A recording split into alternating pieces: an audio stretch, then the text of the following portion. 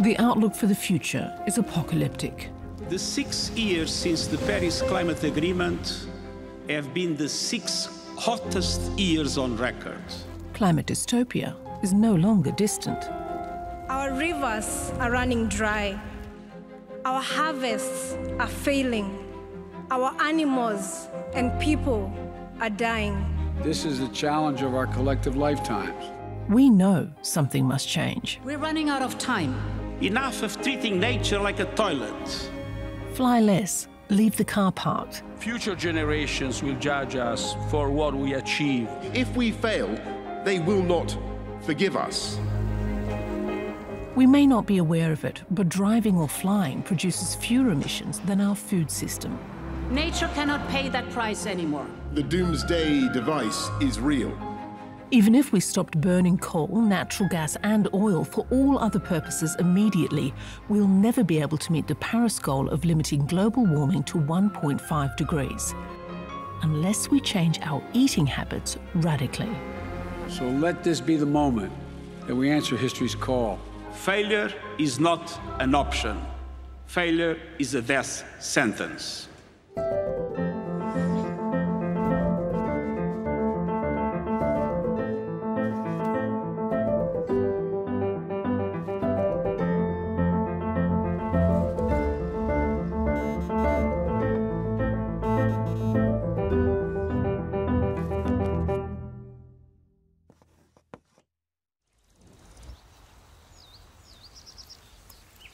I know how serious climate change is. I know because I study it night and day, 24/7.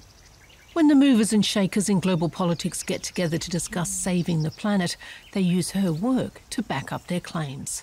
I love the sunflowers. The sunflowers are optimistic. Cynthia Rosenzweig is a senior research scientist at NASA. She's a lead author of the Food Security chapter in the IPCC Special Report on Climate Change and Land. IPCC stands for the Intergovernmental Panel on Climate Change. It's organized by the United Nations, and periodically, every 6 or 7 years, they gather the researchers of the world who work on climate change, and they produce assessment reports. And those reports are the state of the science about climate change. Few people in the world know more about the relationship between climate change and food than Rosenzweig and her co-authors. We take a food system approach. That means that we are looking at every single part, every activity that it takes to grow food all the way to being on someone's table. So that starts with clearing land for agriculture. It starts with manufacturing fertilizer and equipment. It includes all the on-farm activities, crop production, livestock production, storage, transportation, processing, retail. We take all those different boxes of activities and we study how those emit greenhouse gases, aggregate them, add them all up, and are able to say the food system, considered in its entirety, is responsible for 1/3 of total greenhouse gas emissions. It's an enormous amount. Many of these emissions come from the stomachs of animals like these. Hi, cows. You're going to be in a movie. It's about what's going to happen to you. Enteric fermentation is one of 2 main causes of greenhouse gas emissions in agriculture.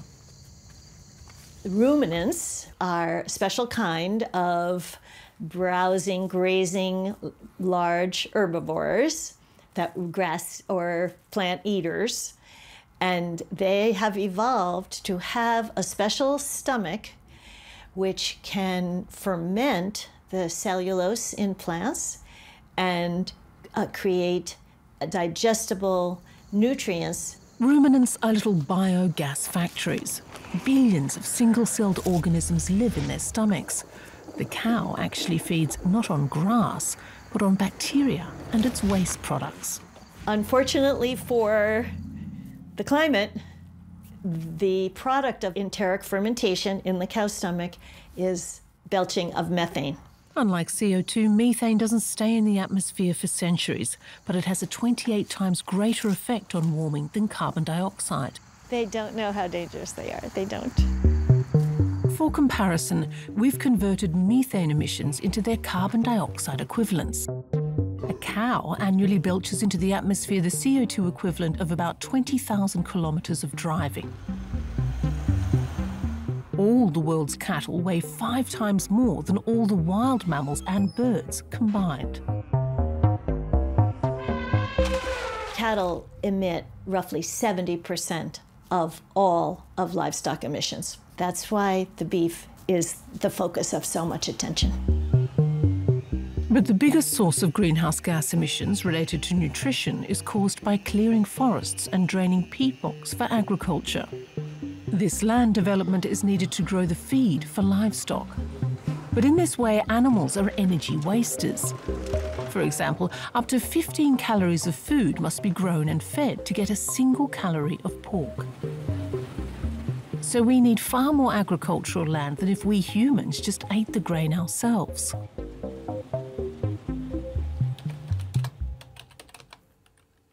In the IPCC food security chapter, we assessed a range of dietary studies for different diets. And when we looked across the whole range, the mitigation potential ranged from 0.7 to 8 gigatons of CO2 equivalent. If people would stop eating meat and only consume fish, researchers calculate we could save around 4 billion tons of CO2 emissions annually. If everyone became vegetarians, it would be 6 billion tons. And if we were all vegans and swore off eating animal products altogether, it would be 8 billion tons. That's more than half of all the greenhouse gases that are emitted from food production. If you reduce the consumption of, in particular, beef, not only do you reduce then the enteric fermentation, then you free up land that's used to grow that feed that can be used to grow human food, but also can be used to have reforestation, afforestation, and carbon sequestration to sequester carbon and reduce the driver of climate change as well. If we think about climate-friendly eating, we imagine weekly corner markets offering regional products. Think globally, eat locally. But only about 11% of the greenhouse gas emissions involved with nutrition actually result from packing and transportation. What we eat is far more significant than where it comes from. On average, about 200 grams of CO2 are released to grow a kilogram of potatoes, and even a kilogram of avocados, which are seen as bad for the climate because they have to be transported from South America, still only result in 600 grams of CO2. But a kilogram of pork raised in the village next door produces 4.6 kilograms, or nearly 8 times as much. Human beings tend to associate long trips with high emissions of carbon dioxide because we mostly travel these routes by plane. But most food is transported on enormous container ships, and its emissions per kilogram are minimal. Only a fraction of the distance food must travel is done by air. Asparagus from Peru, for example, has to be flown to Europe to arrive fresh. Instead of 400 grams of CO2 per kilo from the local market, the flights emit 11.3 kilograms per kilo. And even that is still only half as much as the 21.7 kilograms from a single kilo of regional organic beef from the corner butcher shop. If we want to reduce the impact our nutrition has on the climate, there are 2 things we can do: waste less food and consume fewer animal products. We also have to, though, be cognizant that there are many people in the world who probably really don't have those kind of choices in terms of choosing their diet and how their diet could contribute to climate change. But for people who do have choices about what they eat, there is a growing realization that dietary choices can make a difference. From a climate conservation standpoint, the case is clear. In an ideal world, we'd all be plant eaters. But we're hung up on meat. Most of us can't imagine giving it up entirely.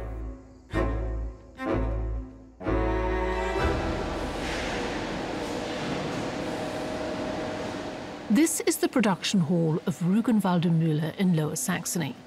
It's one of Germany's largest sausage makers. Around 300 tons of pork and poultry are made into sausages here each week. Yet, since 2014, in the facility next door, something previously unthinkable is taking place. Trained butchers are making meat without meat. From this basic mix of rapeseed oil and peas, they're making a vegan version of a sausage Germans call Teewurst. The texture this time is really nice. It's properly creamy. Good smoky flavors.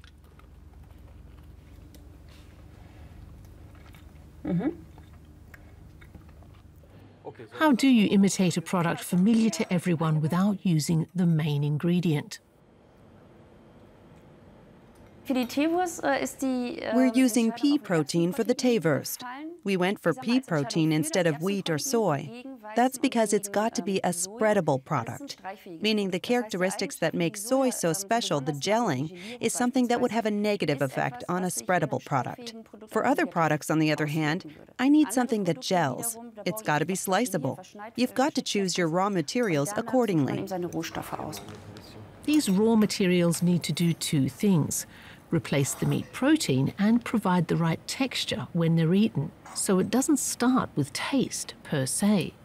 Darf halt nicht stören. It shouldn't distract.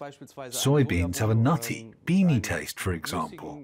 Peas have a certain bitterness to them, and due to the vegetable ingredients, that's naturally there. So in the end, in the application, you can either utilize that, hide it, or make it into something else. Nutzen oder zu kaschieren oder umzumünzen.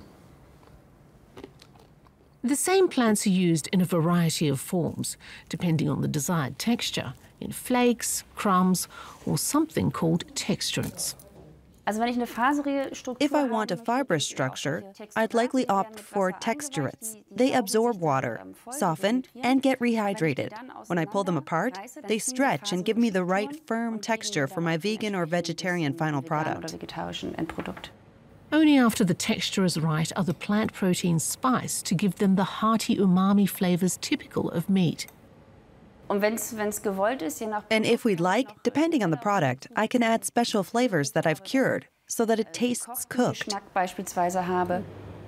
But the developers have to consider more than texture and spice. Von der Farbe schon fast snackig. Ich würde sagen, das sieht so richtig würzig lecker aus. Bin ich mal gespannt, ob sich die Farbe hält. Das Auge ist ja absolut. You eat with your eye too. Just imagine a cutlet that's completely brown. You're not going to really expect much, are you? Erwartungshaltung nicht sonderlich hoch. Von daher müssen That's why we've got to select raw products that look like what the consumers perceive as good and tasty. Unter richtig und lecker versteht.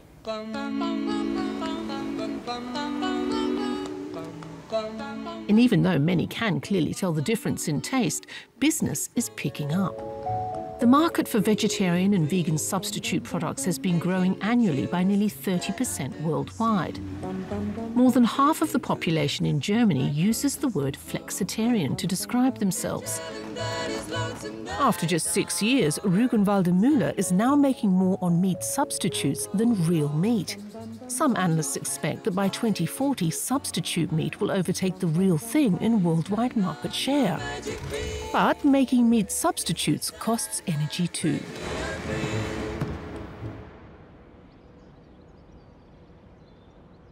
The amount of soy being grown around the world has increased by more than tenfold since 1960. The European Union alone imports more than 30 million tons of soy each year. Creating space to grow it is one of the main reasons for clear-cutting the Brazilian rainforest. So it's anything but climate-friendly. But only 2.6% of globally produced soy is made into tofu, and just 2.1% into soy milk. By contrast, 77% goes into animal feed. We actually burn more soy in the form of biodiesel than we eat as tofu. And as much as growing soy contributes to the destruction of the rainforest, 4 times as much land is cleared for cattle pasture. Climate change is a poor argument against meat substitutes. The real problem is that it just doesn't taste the same. Our competition is the animal, so that's always what we're measuring ourselves to. We're really working to take down the cow. In Silicon Valley, California, nearly next door to Google and Facebook, making meat alternatives has grown into a high-tech project. Around $2 billion in investment has gone into the company behind this burger. Our approach at Impossible Foods is to have a very scientific and technology-driven approach, and we took basically the first 5 years to very much understand meat at the molecular level. As a flavour scientist, Laura Kleiman is responsible for the development of new products at Impossible Foods. Along with several hundred other scientists, she's working on solving the riddle of our sense of taste. Flavor is actually two things. It's taste and it's smell. Taste is just the 5 basic tastes that you taste on your tongue, but what makes foods actually unique from one another is how they smell. And so that all comes from different aroma molecules that when you eat your food, your brain recognizes that pattern as the specific food. The flavor of beef, most people think that might be like one thing. It's just like a beef molecule, but it's not. It's actually a combination of, up to hundreds of different molecules that pattern is registered by your brain as beef. So we wanted to really break that down and understand what are all of those different aroma compounds that make beef have that same beefy taste. We use gas chromatography, olfactometry, to break down those really complex mixtures of flavor molecules so we can understand what they each are individually and how they impact the sensory experience of eating meat. The researchers have simulated the process that happens during normal cooking. That allowed them to find out which substances produce typical meat aromas when heated. Once we were able to find out what those precursors were, and they're actually just very simple nutrients like amino acids, sugars, and vitamins, but when we then cooked those mixtures together, we found that it didn't actually taste very similar to meat. It was savory and kind of close, but it wasn't there. And so the key part that was missing was having heme present. It's no coincidence that heme looks like blood. As a component of hemoglobin, it normally transports oxygen through the veins of all humans and animals. What do you think it tastes like? As if I had bitten my lip or something. Yeah. Laura Kleiman says this little hint of blood and the flavours that emerge during heating are the secret of the taste of real meat. So that no animals had to be slaughtered for it, the researchers extracted genes from soy roots, which contain heme in small amounts. They inserted this DNA into yeast. The genetically manipulated yeast is then fermented in a sugar solution in a bioreactor to produce the heme. That was one of the most important discoveries that we made. It's the exact same chemistry that happens when you cook our products as when you cook the animal. The product should be as similar as possible to the original. Every other detail is conscientiously copied as well. This is an example of one of those different pieces of equipment. Some people kind of call it an e-mouth. You can imagine putting a burger patty or piece of steak in there, and then the instrument is able to apply a very specific amount of force over time to sort of mimic that chew down, and you can do it multiple times, and it measures the force that it takes to do that. And you can learn how tender is the meat, how resilient is it, does it spring back. All this effort has an ambitious aim: to change the world. Because unlike Rügenwalder Mühle, Impossible Foods believes that in the future there is no place for traditional meat. I think if we really want to reverse the negative impact that animal agriculture has had on climate change, we absolutely have to get rid of all of it. I think that as we start to whittle away at that and consumers understand the benefit of more sustainable choices, it's no longer going to be cost competitive to raise animals for meat.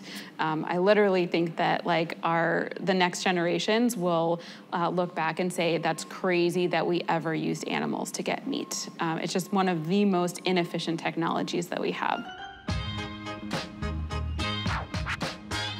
Impossible Foods' approach isn't the most radical by far. A global race to innovate has long been pitting companies and their powerful investors against each other. Home to some of the competitors, Israel, where they are trying to manufacture real meat.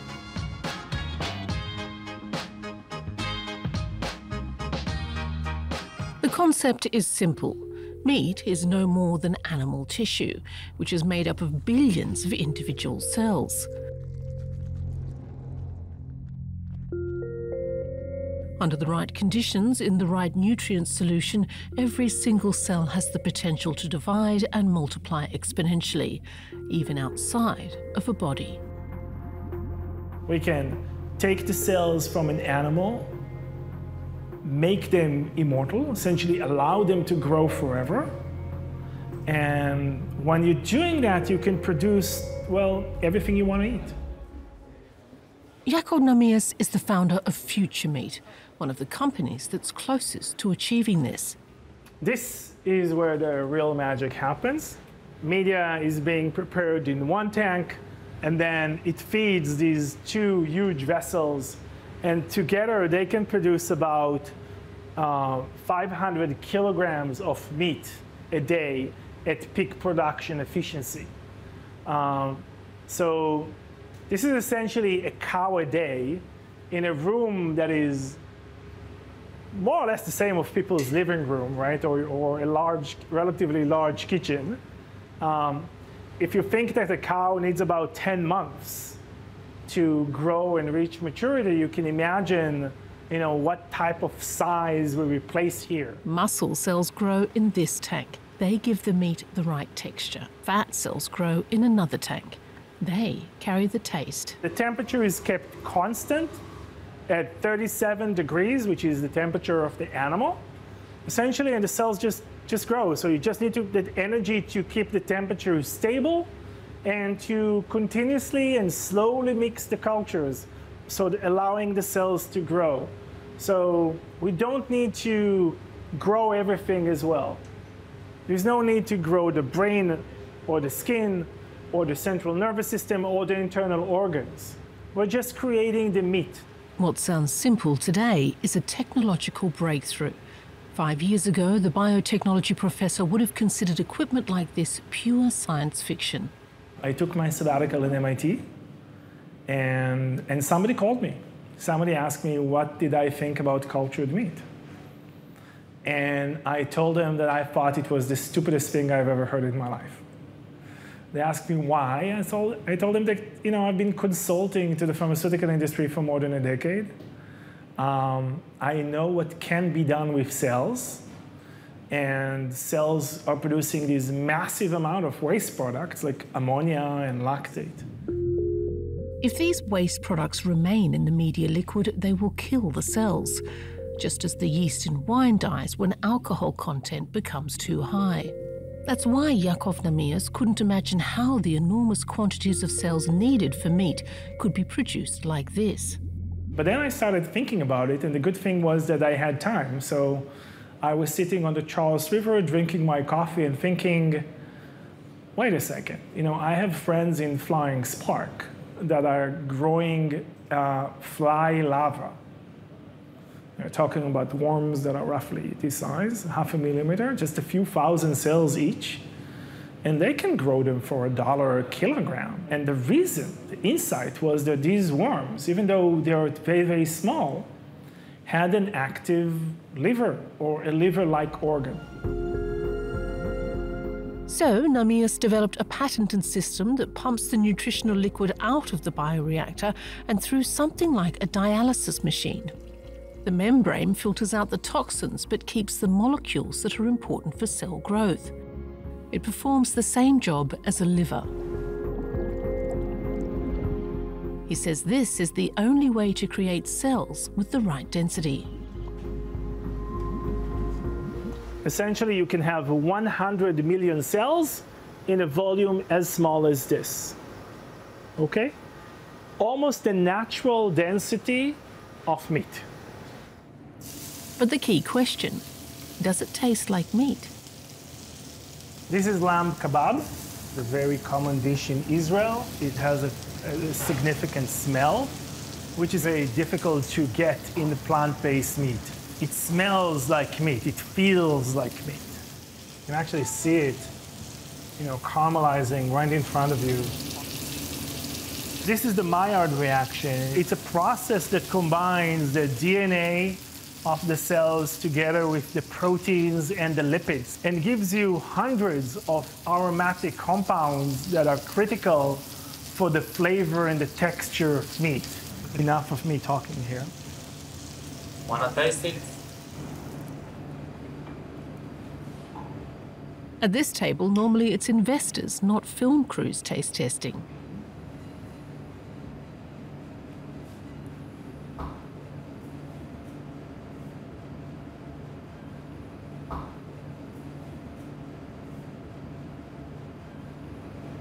This here from...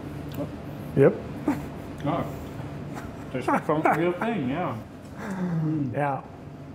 The smell and taste are the same as real meat, because after all, it is real meat. I couldn't get used to this. Yeah. I'm grabbing the wine.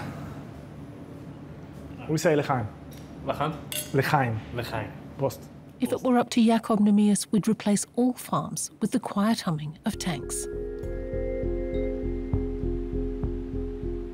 This is a planetary revolution, not a national one, not a cityscape one. We need to produce this everywhere.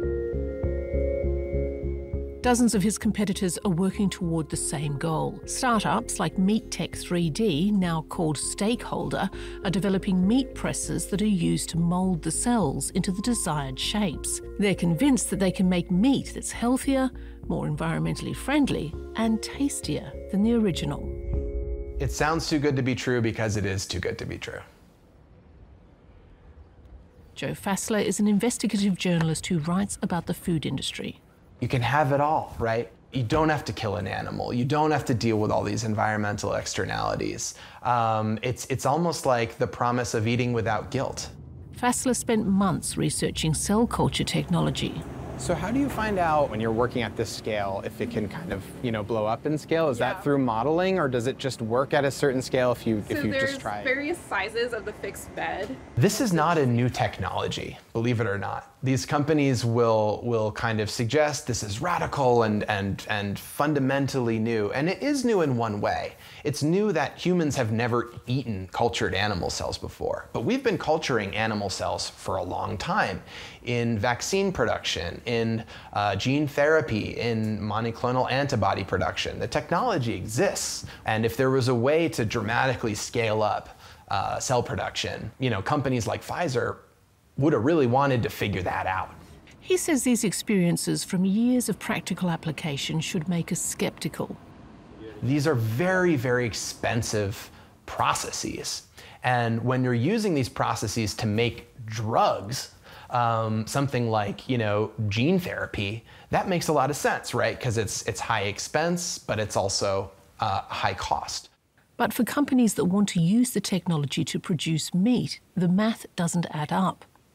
There's a fundamental misalignment because the process is very, very expensive. And what they're trying to create as the end result is what are currently some of the cheapest products in the world. You can't just culture animal cells in a brewery or in the back of a restaurant. This is an incredibly vulnerable process that needs to happen in an aseptic environment. So in other words, there can't be any bacteria, there can't be any viruses, or else they probably will find their way into the bioreactors and spoil the process. If you get even a speck of bacteria through a little crack in a pipe or something into your reactor, you're just going to culture bacteria because they multiply so much more quickly than animal cells do. Joe Fassler says if we don't change the rules of biology, the problem will remain unsolvable. One source told me, if you really want to make this stuff cheaply and feed the world with it, you have to have vast facilities, right? Just the way that we have vast feedlots and vast slaughterhouses now. But for cell culture, you also have to have clean facilities. And the problem is you can't have both. The bigger a facility gets, the harder it is to maintain the aseptic conditions that you need to successfully do cell culture. But then the smaller it is, the cleanness gets easier, the more expensive it's going to be. So there's a kind of built-in bottleneck there. He's calculated that a hamburger in a restaurant would end up costing $100, at least. We are certain there's a different way of feeding the planet. Healthy and affordable. We'll see. This facility can produce up to 500 We will see. kilograms. Joe Fassler examined detailed expert reports, analysed studies and spoke with many sources. The deeper he got into the numbers, the more unsolved problems he found. It's not like there's just one holy grail problem that needs to be solved. There are multiple breakthroughs that are needed, vast advances that would be worthy of Nobel Prizes, multiple Nobel Prizes, if they were actually to be solved. Multiple Nobel Prizes. Joe Fassler's article hit the sector like a bomb. He made a few optimists into skeptics. Others explained in detail why they think all the problems are solvable. But no one knows if the industry's investment bubble could burst any day. Or perhaps in vitro meat could better be compared with solar cells, which are already cheaper today than predicted for 2050 just 10 years ago. At any rate, Joe Fassler is right about one thing. We don't have much time to stop climate change. We are still heading for climate disaster. If we want to change the world, we can't rely on technological progress alone. Either we stop it, or it stops us. More investors are interested in growing meat without killing animals. 3 months after Fassler's article, Future Meat received a nearly $350 million investment. The biggest contributor? Tyson Foods, the world's second largest producer of meat.